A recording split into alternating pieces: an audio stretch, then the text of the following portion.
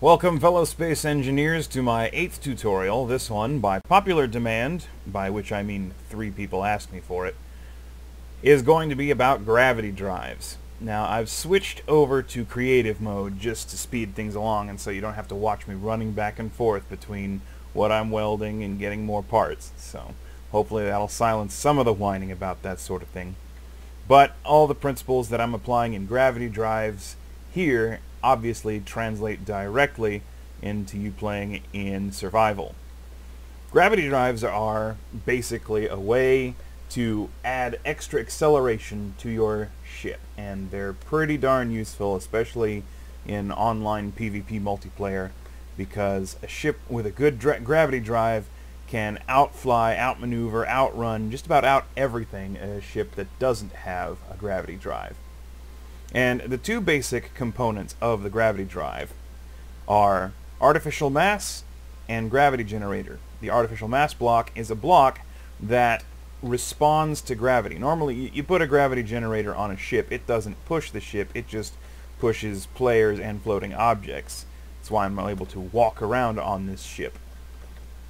But if you want the ship to be affected by gravity, you can put an artificial mass block on it, and notice the ship has started to sink because its gravity generator is pushing on that artificial mass block. Get rid of that. Okay, so the idea is to take that principle and apply it on a large scale in order to get huge amounts of acceleration. The first thing I'm going to do here is you gotta go into your info panel and turn on center of mass detection.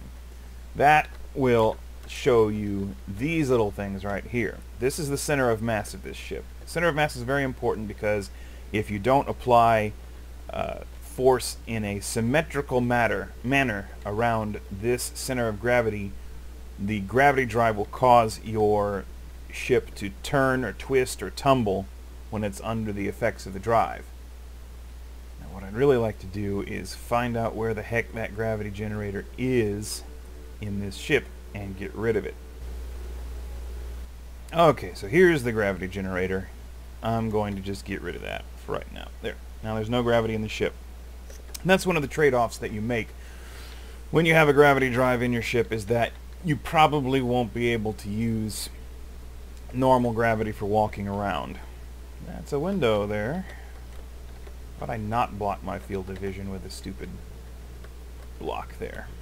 Okay, so it usually works better if you build your ship from the ground up around the concept of the gravity drive, but I don't have the patience to build a ship, so what I'm going to do is I'm going to attempt to install a new gravity drive on the default red ship that comes with the quick start. Okay, the first thing you need to do is you need to put a bunch of gravity generators on the ship, all with their attach points, the bottom of them pointing the same direction. And it's good to do this in a place where it won't get shot. I mean, you can do it on the outside if you want, but it's better to do it on the inside where it won't get shot. Now look at this nice, big, open, otherwise useless area here. I think I'll use this for that purpose. So I'm just going to make some surfaces on which to build here.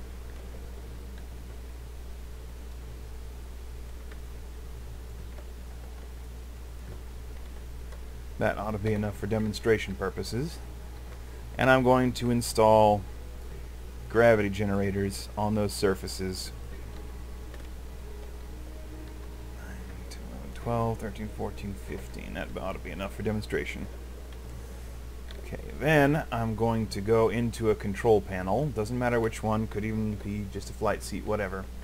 And I'm going to find those gravity generators and I'm going to turn them all off for now. I'm going to save them as gravgens. Turn them off. Okay.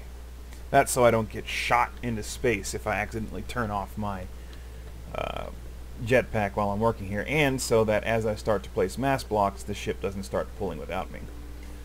Now this build's going to be a little bit complicated in that I was surprised to find that the red ship isn't symmetric about its axis of gravity. I mean, the center of gravity is right here, kind of between these two blocks here, so that should pose an interesting challenge when attempting to get the gravity drive going.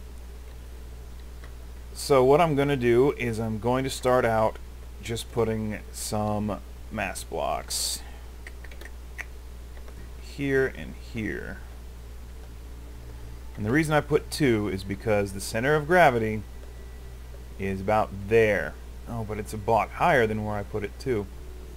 So I'm going to put 2 more above that. Remember, you're trying to strive for symmetry. I'm also going to turn them off. Then I'm going to take the gravity generators I grouped before, add in the artificial mass blocks, and change the name to gravity drive, and save it. Now, in theory, this should basically be all I need. So let's head up to the cockpit and see if I got some gravity drive. And see how badly the thing pulls. Okay. So, I'm going to go into my G menu and load up the gravity drive group. You can tell which one it is because it'll have the multiple blueprint icon. Say toggle block on and off. Alright. As it is, the ship turns very slowly under its own power. I'd like to add more gyros to it if it was my real ship, but let's see how it works. Turning on the gravity drive by hitting 1. Okay, I've got forward momentum. Not so great, not so fast. The inertial dampeners are on, which help fight acceleration. Okay, so it's going forward, and there's really no appreciable pull, so I managed to get it pretty darn symmetrical. Alright, I'm going to turn the gravity drive off, turn the inertial dampeners back on. Alright, that's nice and everything, but it's really not enough. I mean, that was some pretty paltry acceleration for a gravity drive. So, the answer now is once you know that you've got your mass blocks placed in a symmetric pattern, just add more gravity generators. And it's multiplicative when you're doing the math for this sort of thing. The total amount of G's in your gravity drive can be expressed as the number of gravity generators times the number of mass blocks. So I could add more mass blocks too and get more effects out of my... How the hell do I get out of here? God, I hate these ship designs. That's a window. Ugh. I just tunneled my way out, but I don't want to change the center of mass. Okay, here's the door. Stupid artsy fartsy ship. Alright, enough ranting about that. So, because I know it's symmetrical, I'm going to double the number of mass blocks. I could be screwing myself here. I'm going to add them to the gravity drive, like so. And I need to turn off the new ones so that they're all synchronized. Okay, so that will double the force of the gravity drive, and at the same time I'm also going to tack on more gravity generators. And unlike the mass blocks, symmetry doesn't matter when you tack on more gravity generators. You could stick them anywhere just so long as the field of gravity touches all of your mass blocks. So here's another thing you can do too. You can put it with the bottom, the attach point, facing the back of the ship as well, as long as you remember to reverse polarity on the gravity drive, or the gravity generator itself. So if I put these like this,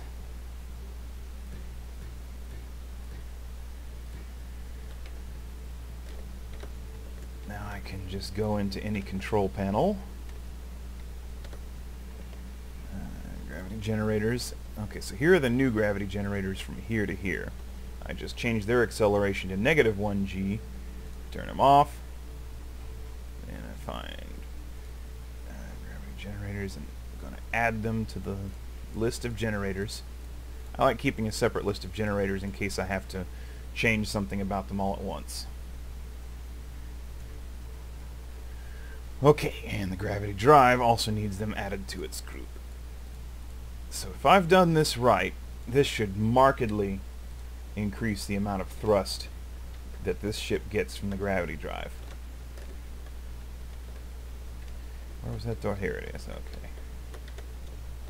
I'm going to go turn off my jetpack again. Alright. So let's aim into empty space and turn on the gravity drive. Oh, that's much more like it. That took only about 5 seconds to get up to max speed. And I'm leaving the dampeners on so that I can use my thrusters to turn. Now, one thing that's interesting is that when I'm flying straight, I can tell that I'm slewing downward because, see, the thrusters are firing downward even though I think I'm going straight. And you can tell ever so slightly, yep, look at that. See, it's pulling upward. Now, you can just fight that with your mouse if you want to, but that means that you need to make an adjustment by placing more mass blocks, in this case, probably towards the top of the ship. And not too far from the center of axis because it's not pulling that badly. But this serves as a pretty good demonstration of how to stick a gravity drive in a ship. And like I say, it's usually much more effective if you build the ship around the concept of the gravity generator and maintain its symmetry of mass. And also, if you're in a ship that's strapped for power, you can also place the gravity generators close and reduce their field. But generally on an extremely large ship, which are the ones that need gravity drives the most, it doesn't really matter if you reduce the size or not because you've got power to spare. Okay, I'm going to turn the gravity generator off.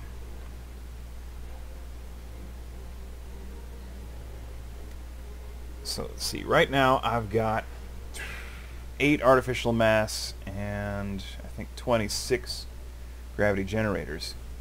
The sweet spot, as you can usually see in the videos that I make, like for instance the Vindicator video, that's got a 56G gravity generator, and that it's got 56 gravity generators all pulling in the same direction, and I think it has somewhere upwards of maybe 30 or 40 mass blocks. So that thing goes, despite being about, I don't know, 8,000 tons, it goes from 0 to max speed in about 2 seconds. So apply these principles to your ships. It's very simple once you get the hang of it, and you will have a nice gravity drive that will accelerate you to full speed very quickly. Just one more time, I'll show you the difference between accelerating this ship under normal drive and accelerating it under gravity drive. Watch the speed in the lower right hand corner. 1, 2, 3. So this gets about 1 meter per second squared acceleration from its regular thrusters. Now I'm going to engage the gravity drive and the thrusters and watch the speed this time. Max speed right there. And then you just fly around as you want to. Turn off the gravity drive, let your inertial dampeners slow you down. And there you have it. That's how you build a gravity drive, and that's how you fly with it.